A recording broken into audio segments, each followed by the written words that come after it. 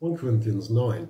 To be a Christian means that we have to make decisions, almost every minute, which are influenced by our commitment to the Lord Jesus. Because in one sense, life is a stream of choices on a micro level, or what you say, what you think, what you do, and at times on a larger level, what job you take, where you choose to live, what we choose to spend our money on. All these choices are to be influenced by the Lord Jesus. But Christianity is not like some religions, where there are simple commands which must be obeyed. In reality, there are often ranges of choices, levels of response to our understanding of the Lord Jesus.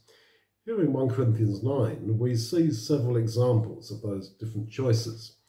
Paul says that he could ask for payment for his missionary work, and he could legitimately get married. He says, have we no right to eat and to drink? Have we no right to lead a wife that is a believer, even as the rest of the apostles and the brothers of the Lord and Cephas, Peter? Or are Barnabas and I the only ones who have a right not to have to work for a living? The Lord ordained that they that proclaim the gospel should live from the gospel. But I have used none of these things, and I do not write these things so that it may be done in my case. So it's not always a simple choice. It's not that if you do a specific ritual, then you're right with God, and if you don't, then you sinned. No, we are in relationship with Jesus. Jesus is real. He is an actual person in heaven. And we here on earth have a connection and personal relationship with him. And relationship involves us in choices. As you look at your own life, as you think about all the choices you have, you'll see what I mean. It was no sin for Paul if he had asked for money for his work, and it was no sin for him to get married. But he chose not to do that. This is how our mind is exercised. Shall I give money to that needy person or cause?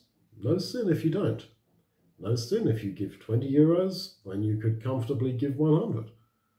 We need to see beyond reducing everything to a simple scenario where everything is only black or white, sin or righteousness. Relationship isn't like that.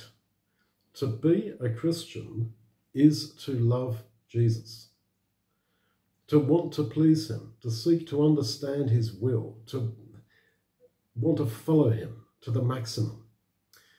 Seeing his death for us there on the cross, imagining how it was, we cannot be minimalists. Realizing that I, a sinner, really will live forever, that all my sins really are forgiven by grace. We can't be minimalists in the light of this. No, from grateful hearts, we want to make the maximum response. And it's to enable us to do this, I think, in a conscious way, that we give them these different possible levels of response.